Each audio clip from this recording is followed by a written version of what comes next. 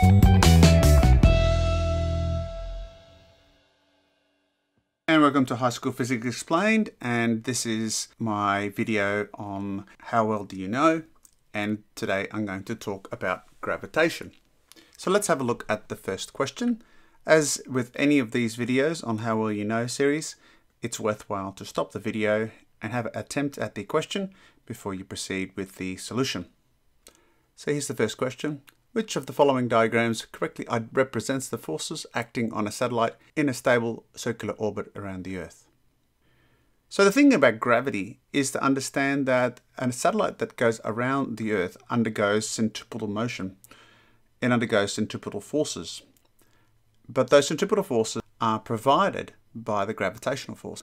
In other words, Fc is actually equal to Fg.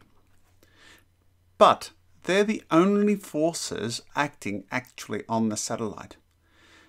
An object actually is trying to continue in a straight line, but because of the gravitational force, it accelerates towards the center. That's the whole nature of centripetal motion.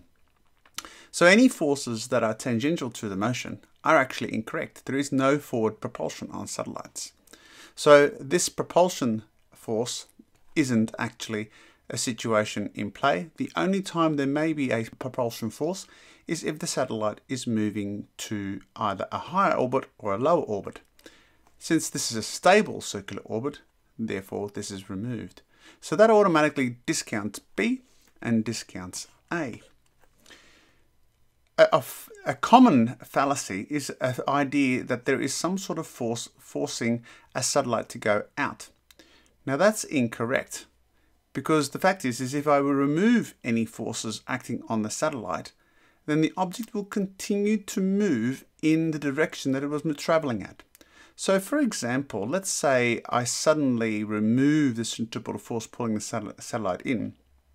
The tendency is therefore for the object to continue with the remaining forces. Now it doesn't go off in this direction, but it actually continues horizontally because this is the only force acting. So this force actually isn't actually existing. So therefore, there is no such thing as a reactive force.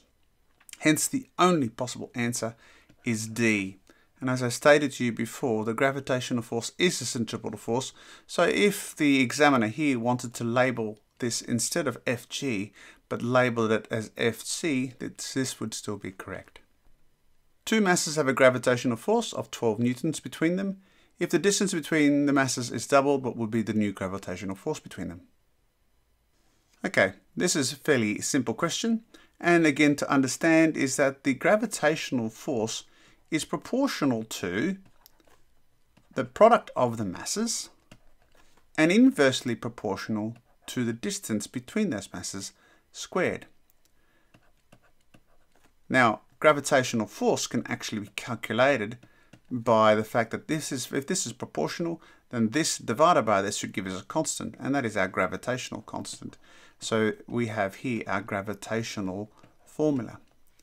You don't actually need to know G at this case for this question, because it tells you that the normal force between two masses is 12 newtons. And then it says if the distance between the masses is doubled, so the masses stay the same, what will be the new gravitational force? Well, if the distance doubles, then the gravitational force is going to firstly decrease because we have it here on the denominator. But it's a squared relationship. So instead of doubling the distance and causing a halving of the gravitational force, it's squared. So therefore, instead of half, it is a quarter. 12 divided by 4, it's a quarter of the actual value, and gives us 3 newtons, and therefore the answer is A. Here we have two masses and a line here that represents the distance away from the center of masses. And so this shows two planets, X and Y, of mass M and 4M. And it asks you, at the distance d from the center Y, the acceleration due to gravity is 4 meters per second squared. So this is over here 4 meters per second squared as far as the acceleration due to gravity is concerned. Now G is derived by understanding that the weight of an object is actually the gravitational force. So mg is equal to g m1 m2 over r squared, So this mass and this mass cancel, and so the acceleration due to gravity of any object around a mass is equal to the gravitational constant multiplied by the mass of the planet in question divided by the distance that the object is away squared.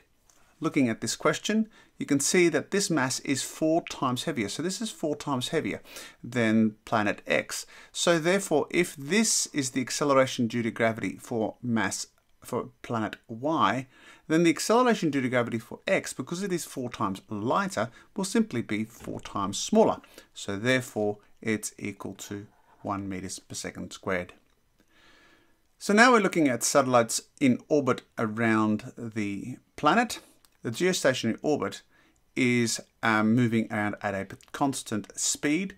Its period, of course, is also set by the distance. So if this is my planet over here and my satellite is over here, the period that it has and the velocity that it has is determined by a couple of formulas. The first thing is that the velocity is determined by the square root of gm over r. Now, if you want to know how that is derived, you just need to remember that the centripetal force of any satellite is equal to the gravitational force that exists. And so those two there will give you that formula. So clearly you can see that if I increase the radius, my velocity decreases, and vice versa. If the radius gets smaller, my velocity increases. So since we are talking from a geostationary orbit to a low Earth orbit, the radius gets smaller, so the velocity increases. So all of a sudden, we only have 2 possible answers. But what about the orbital period? Well, the orbital period is determined by the fact of Kepler's third law. And Kepler's third law says that r cubed over t squared is equal to gm1 over 4 pi squared. That is, the relationship between r cubed and t squared, that relationship here is a constant value for all objects around a central body whose mass is m. So if I want to increase the radius, then my period has to increase as well. Not at the same rate because of this cubed and squared relationship, but nonetheless, by increasing radius, I increase period, decrease radius, I decrease the period. So therefore, if I bring my satellite to a lower Earth orbit, its orbital period is going to go lower. It'll be much shorter. So in that case, lower is the only response there, giving us B. Okay, the gravitational force due to Earth on a mass position at X is F of X, and on the same mass position at Y is F of Y. And the diagram is shown drawn to scale. What is the value of F of X over F of Y? I'll give you a moment to work it out. Now there's a couple of ways to look at this. So we're looking at the new value for F of X over F of Y. So clearly the gravitational force is larger here than over here. So this is larger and this is smaller here because it's closer to the Earth. And so automatically, since that F of X and F of Y, we're going to get a value here that is going to be a value greater than 1. And so far that doesn't exclude any responses whatsoever. The thing to work out is that if I move it from Y to X, what is the change in displacement? So if you can see, if I move the distances here, we've got 1, we've got 2, we've got 3. So really what I've done moving it from Y to X, I've actually decreased the radius by 2/3. And so if I decrease the radius by 2/3, because of the square relationship, you remember that F is proportional to m1, m2 over r squared. Therefore, if I decrease the radius by 2/3, I have to increase the force by not by 3 over 2, or the inverse of that, but 3 over 2 squared because of this square relationship. That gives me 9 over 4, or in decimals, that's equal to 2.25. And so the ratio of f of x, which is larger over f of y, is 2.25. So that is C. So that's one way to work this out. Another way to think about it is this, is if I do f of x, and that is equal to g m1 m2 over r squared. If I do f of y, I get g m1 m2 over. Now this r, this distance here, if you look carefully, if this is r, what is this distance over here? Well, that distance is not r, but 3 over 2. So you can see that is, this is 1.5. So what I can do is I can go 3 over 2r squared. I then clean this up and I get g m1 m2 over 9 over 4r squared. Now I do f of x and f of y over each other. And now you can see what I'm going to get is I'm going to have g m1 m2 over r squared all over g m1 m2 over 9 over 4r squared.